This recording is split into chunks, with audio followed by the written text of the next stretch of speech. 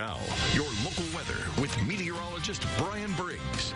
Well, good Sunday afternoon to you. Hopefully you've enjoyed the day so far. It's been another hot and humid one with some of those isolated to scattered showers and thunderstorms this afternoon. But you can see by our tower cam here, this is actually looking off towards the north, and things are kind of clearing out, at least for the majority of the ArkLaMiss here, but off towards the north and towards the west, a little bit different story. We'll get more on that in just a second. Currently sitting at 93 degrees, that dew point very, very high. Sitting at 76, so it's very, very humid. And again, we haven't seen widespread relief from the heat and humidity yet. However, that will be changing here in just a second.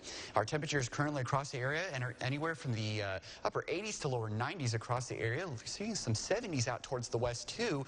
That's where that more widespread shower and storm activity is currently going on. That is making its way towards us. When you factor in the moisture though, especially locations in the southern sections of the ArkLaMiss, feeling closer to 110 in some spots. So very, very hot and humid once again. But as you can see by the brighter colors up towards the north, there is cooler air on the way. So we do have a severe thunderstorm watch in effect for some of our counties in southern Arkansas. That goes for Drew, Bradley, Calhoun, and Ouachita counties, and that goes till 8 p.m. tonight. Those are the only ones so far in the severe thunderstorm watch, and we also have a flash flood watch that goes through 7 a.m. tomorrow morning for all of southern Arkansas, including Union, Morehouse, East, and West Kell parishes, for the threat for heavy rain. So as I mentioned, those storms are knocking on our doorstep. Here's our live storm tracker Doppler radar brought to you by URM Young. This line is kind of fizzling apart. So it's been having some severe thunderstorm warnings with it throughout the day, but right now currently not seeing anything severe. However, we're starting to get some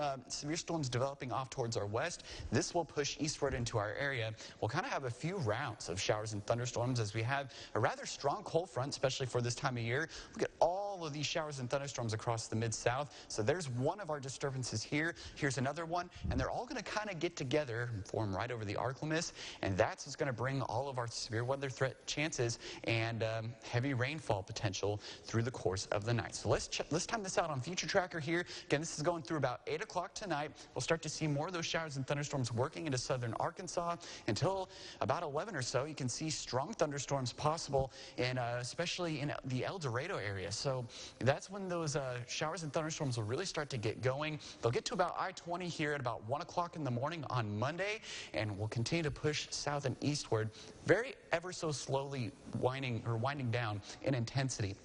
But with that being said, they're going to be going through the course of the night. So not only are we having that risk for severe weather, but it'll also be very, very loud with a lot of lightning and thunder.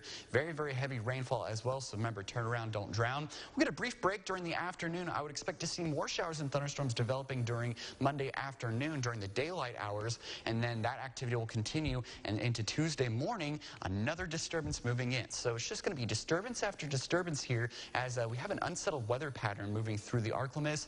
And with that, there will be the opportunity to see some severe weather. So this is for tonight. Most of us are under a slight risk, which is a 2 out of 5 in the yellow. Mainly our river parishes are in the marginal 1 out of 5, but we do have an enhanced that's brushing Ouachita and Columbia counties. So just keep that in mind. Gusty winds are going to be the best potential here as we go through the night, but cannot rule out an isolated tornado or two for everyone. So just keep that in mind. Make sure you're staying weather aware through the course of tonight. Only dropping down to about 72. We're going to keep those severe storms around through the course of the night to tomorrow morning, only topping out in the upper 80s, more showers and storms early, but then we'll see more showers and storms developing mainly after about 4 o'clock or so for our Monday. So Monday is going to be a fairly wet day here, and the wet weather sticking around for the vast majority of the 7-day forecast, and just kind of a 20 to 40% chance given the day and the disturbance, but temperatures will generally be in the lower 90s, lows will be in the lower 70s, and kind of wet and a little bit cooler than normal for this time of year. So I guess we like the cooler temperatures, but we don't need all the rain and severe weather with it. But we'll take it for the cooler temperatures because it's very hot outside right now. Right. Unless we get a little break.